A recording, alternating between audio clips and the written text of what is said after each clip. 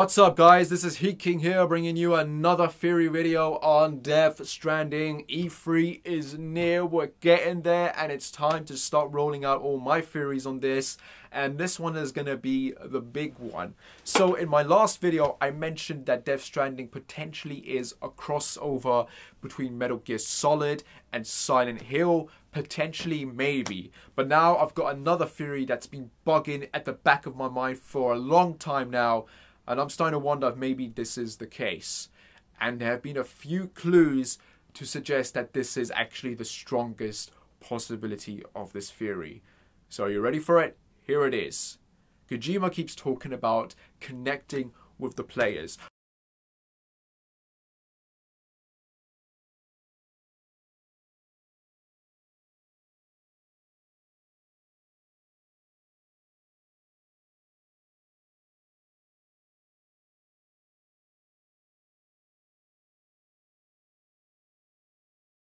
Matt Mikkelsen has come out and said that this game is going to require collaboration.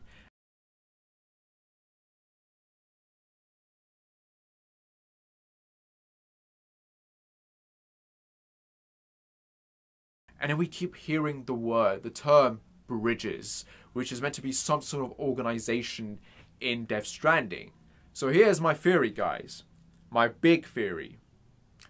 What if Kojima is attempting to collaborate on a massive scale by connecting with various developers, various companies to bring together some sort of unique collaboration never attempted in the gaming industry, to bring together a whole plot of gamers together to connect and build bridges with one another, to create bonds. So what do I mean by that? I think it's pretty obvious what I mean by that. I'm saying that there's more than one developer potentially helping out with this game. That there is a big, massive collaboration going on. That Kojima is attempting to do some sort of shared or perhaps just a gaming collaboration of sorts or universe. I don't know. It's a far-fetched, crazy-ass theory. But guys, it might be the right one. Hear me out, guys. Hear me out. I know what you're thinking. I'm insane. But just please, don't stop watching and just listen for a while. Kojima back in 2012 said that he had an idea, that he was going to attempt something that could potentially get him fired from the industry. Now, what could he potentially do that could get him fired from the industry? And MGS5, for example, there was nothing in that game to suggest anything that could get him fired from that game. Now, he got fired from Konami, yeah, but I think we can all assume that maybe he walked away or he left, but I think he was technically fired, yes. Or was he? Again, that's a subject for another time. But what if this idea he had involved getting a group of people together to cooperate, to collaborate, to connect in order to build bridges with one another so they could create something unique, something never attempted before. We've got the Marvel Cinematic Universe, you've got that happening, but you don't really see any film studios coming together unless you count Sony and Marvel's little deal that they're doing, and maybe the recent Fox acquisition by Disney. But that's not really cooperation. I'm talking about cooperation, something that's not been really attempted, and having a bunch of developers and companies coming together to create something unique would be an idea that's very risky, very taboo in a way, in a sense, and one that could get Kojima fired or force him to leave the industry. Because if this backfires, then potentially you're looking at a bunch of people who are losing a lot of money if it doesn't go right. And remember, Kojima is a very respected individual. People respect and love him, so they would trust him, right? What if that trust ends up going very wrong? It would result in making Kojima look very bad. So then, if this is the attempt by Death Stranding, right? What companies are essentially involved with this?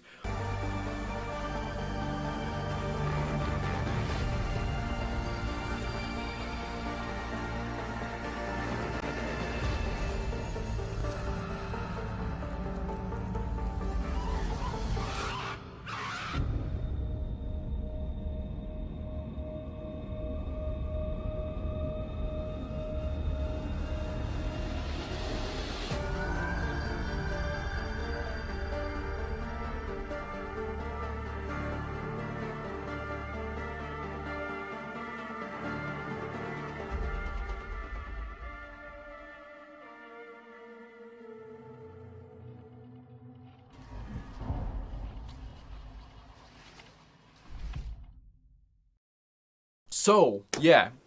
Who are the companies, potentially, that are helping Kojima with this game? That are collaborating to potentially make this idea work?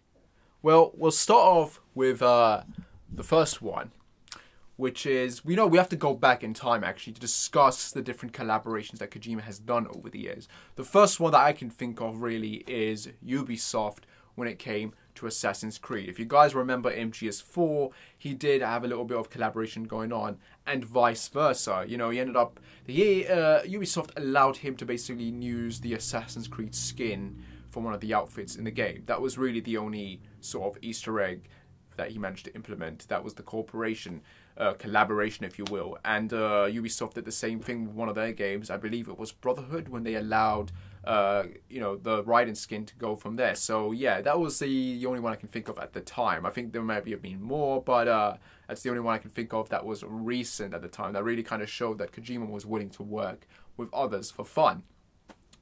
The second time that I can think of was a big collaboration in this case, and this was with Peace Walker involving the Monster Hunter missions. You know, that was Capcom. Kojima collaborated with Capcom, and he was able to use or integrate elements of Monster Hunter into his own game for Peace Walker. And those were some pretty big missions as well. Yeah, they were sort of basically the same, but still, it's Monster Hunter in a Metal Gear Solid game. Like, that's a bit crazy to think of, isn't it? And it was cool and it was fun. And then, of course, the next one that we can think of, the one that was recent, in fact, is Guerrilla Games. What's so different about that? What's the collaboration between them? It's the engine. The engine that Kojima is using for Death Stranding is the same gaming engine that Guerrilla Games used for Horizon Zero Dawn. So that's a big, massive step towards collaborating with another studio on a game. It's not their game, it's his game, but he is using their engine for that. So, boom, that's pretty big steps to take.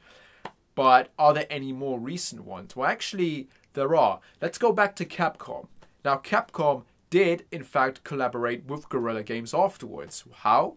The Guerrilla Games allowed Capcom to use their A1 skin for the new recent Monster Hunter Island, or was it Monster Hunter World, I believe? Monster Hunter World. I still haven't played it yet. I bought it a month ago and it's still there. I've got so many other games to play, but let's cut to that. Capcom collaborated with Guerrilla Games on that, so there's a connection there that sort of connects these two with Kojima regarding that game. But then there is another collaboration, in fact. If you guys remember, PT, yes? One of the developers that worked on PT, the playable teaser, or the Silent Hill demo, if you will, ended up working for Capcom on one of their DLCs for Resident Evil 7. Now, this is where it gets a bit weird. The DLC for Resident Evil 7 that this developer worked on was End of Zoe, which didn't end up being a very psychological-driven horror game. No, the DLC for that was more of a beat-them-up combat / sci-fi type of game, instead of being the horror game that we were promised. When we heard that a developer from PT was going to work on it, it was said that he was going to apply the same psychological aspects from that demo onto the game, but that was never the case. The DLC that we ended up playing was nothing like the PT demo that we played. And isn't it a bit strange how similar the Resident Evil 7 demo was to the PT demo when we got it? At the time when the Resident Evil 7 was being developed, it was called Kitchen. That was its prototype or hidden code name, Kitchen. And the way it was revealed to be a Resident Evil 7 during its marketing was just genius. When you look at it, you wouldn't imagine Resident Evil 7. In fact, there were a lot of vibes that reminded people of PT. Now, this is just a theory here. What if Kojima at the time advised Capcom on that? He's done advice before. He did advise the developers on Castlevania Lords of Shadow.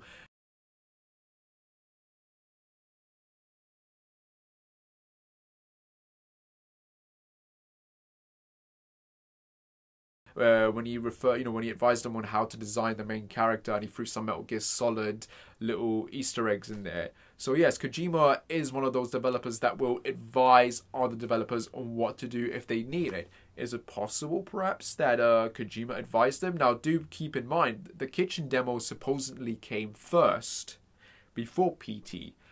What if at the time maybe the two were collaborating and Kojima liked the idea of the kitchen demo and decided to use it for PT, perhaps? Maybe that's what inspired him, because the idea is the two demos are very, very similar to some aspects. Though one game ends up being a hallucination sci-fi horror and the other one is a supernatural horror game. Or is it? The reason I'm saying is it is because it's just weird that this developer that worked on the PT demo, which was supposed to be a psychological supernatural horror game, ended up working on a DLC that wasn't psychological or a supernatural horror game, but a sci-fi combat action sort of game. And isn't it weird how Death Stranding is being referred to as a sci-fi action game?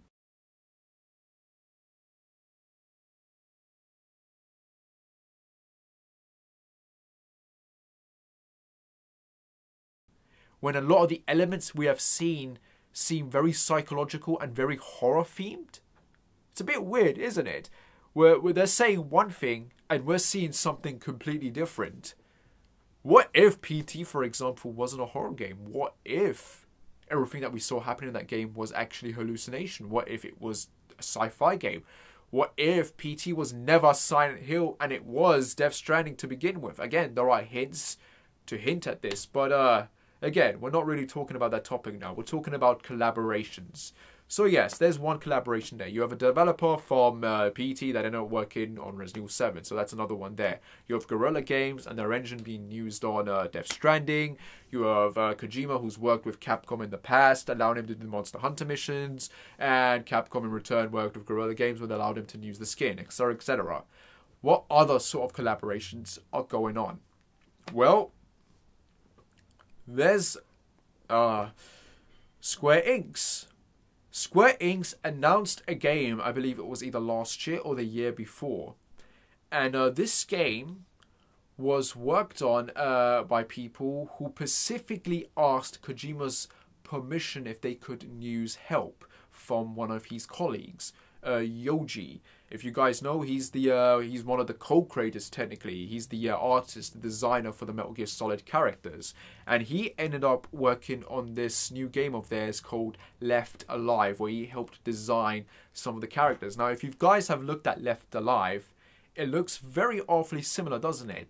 Now, we're told that Left Alive is actually set in the front mission universe of games. So it's part of this different series of games. And yet, when you look at it, it looks strangely like Metal Gear Solid. I think some people have even pointed out that it looks like it's potentially using the Fox engine.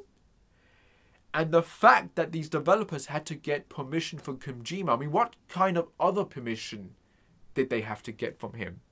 The fact that Yoji is working on this when he's also working on potentially Death Stranding. I mean, when you look at some of the character designs, they look like character designs from Metal Gear Solid 4 that were left unused. So there's obviously a connection there. And then Left Alive, Death Stranding.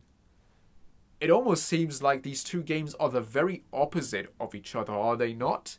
It's very strange and very weird. Is there some sort of collaboration going on there? Properly. Is this going to tie in potentially? I don't know. Let's keep on going. So, we have Capcom. We have Ubisoft from a while ago. Nothing recent so far, but you could potentially include them. Or maybe not. But we do have Guerrilla Games. And we potentially do have Square Enix as part of this collaboration. Who else could be collaborating with Kojima on Death Stranding? Well, Kojima joined in 2015, right, I believe? Or was it 2016? Either way, that's when Death Stranding was announced. What other game was announced during that time period, but was in development for a while? And who is also working for Sony on an exclusive? God of War. I know what you're thinking. How has this anything to do with Kojima? How is this connected?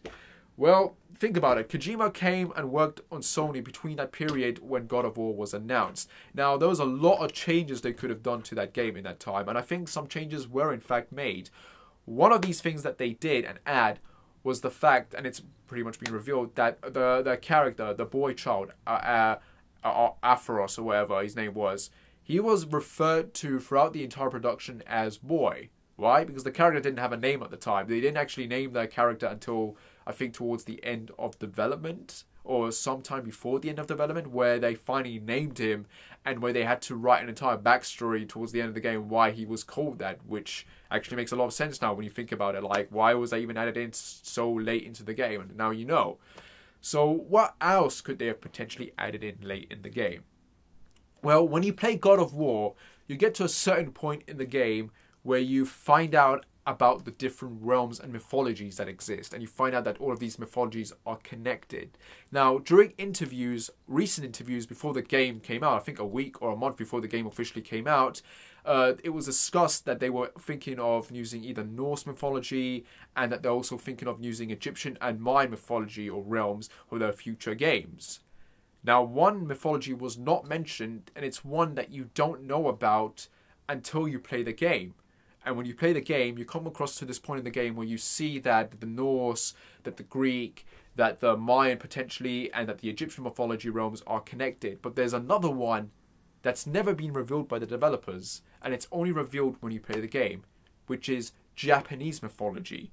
So the Japanese mythology, the Japanese realm, exists in the God of War universe. Now, was this a late addition? Was this something that was added in very late into the game? And why would it be added in? What could convince the developers to do this? And my guess would be Kojima. He came into Sony, he talked with the developers. Obviously, there would be some sort of cooperation and collaboration and talks going on and meetings and getting friendly. Maybe that was one of his ideas and he suggested it to them and they used it. That's just my theory, of course. But does that mean that perhaps they're working together somehow? Maybe.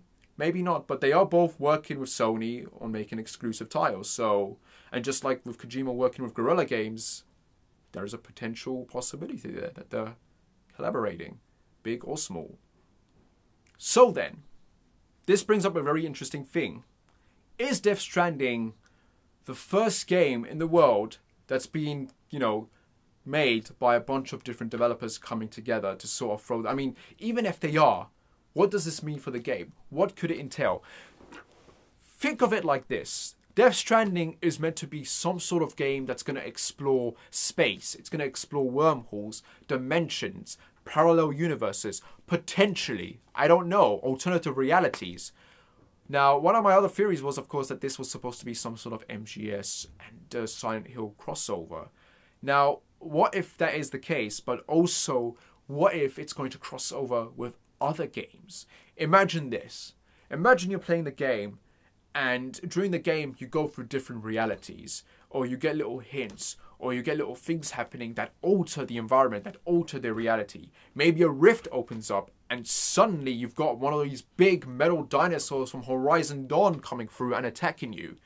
Maybe you go through a different reality or a different dimension, and suddenly you're using Kratos' axe. Or maybe you're going through and you suddenly are on a tropical island and there are monsters from the Monster Hunter world chasing you. Or maybe there's some sort of infection going on that seems very close to the infection in Resident Evil 7. Maybe you fight zombies. I don't know.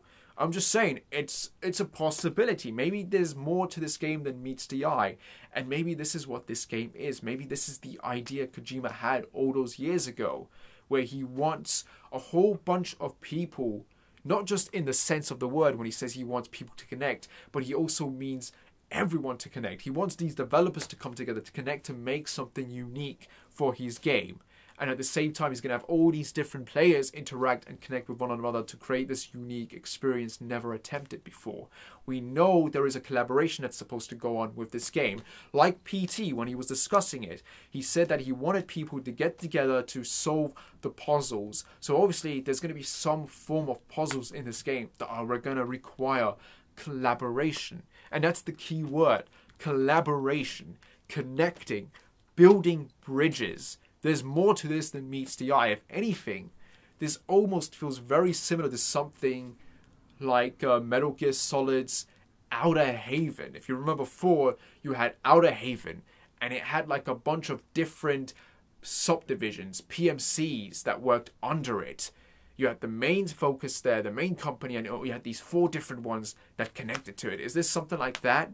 Where Death Stranding, or in this case, Sony or Kojima Productions is at the center, and it's got its webs connected to these different developers that have come together to sort of collaborate on this big project. I don't know, it's a crazy mega-ass theory. But what if that is the case? Obviously, I don't think we're going to find this out at all during E3. Or maybe we will, I don't know, maybe that'll be the big, massive surprise. I mean, think about it. You've got Sony revealing this game with all of these different developers there. And we still don't know about some of the things that are happening. We still don't know anything about Left Alive. We don't know how far this collaboration thing is going on. Maybe it's just a small thing. Again, maybe it's like Capcom where they allowed him to use the Monster Hunter missions. Maybe it's just like that. You're going to play the game and you're going to get little Easter eggs from there. So maybe it's not a big collaboration. But yet, him collaborating with Guerrilla Games and using their engine, that's pretty big, isn't it? Just saying. I mean, it's a food for thought. So it's something to think about. And maybe that's how Metal Gear and Silent Hill will be used as well. Maybe it's just a small thing and they'll be able to tie into that. I don't know. But again, this could be the idea that Kojima is going for. Because what else could be so big, so taboo, so unheard of, that could get him fired from the industry or force him to leave the industry if it doesn't work out? Maybe it is this. I don't know. I'm just a crazy fanboy making up crazy-ass fan theories. It's not like it's going to actually happen. But can you imagine if it did? Like, holy crap, can you imagine you're just sitting down watching E3 and suddenly Kojima comes in with all the different heads of the developers and they reveal that, yeah, this is our game that's been collaborated on with various people from different studios. Except from Konami and EA, because nobody likes them at the moment. But can you just imagine that? I can. But that's only because I'm insane. So, I don't know, guys. I don't know. Tell me your thoughts down below. As always, like and subscribe, whatever. And I shall see you when I shall see you. Take care. And bye.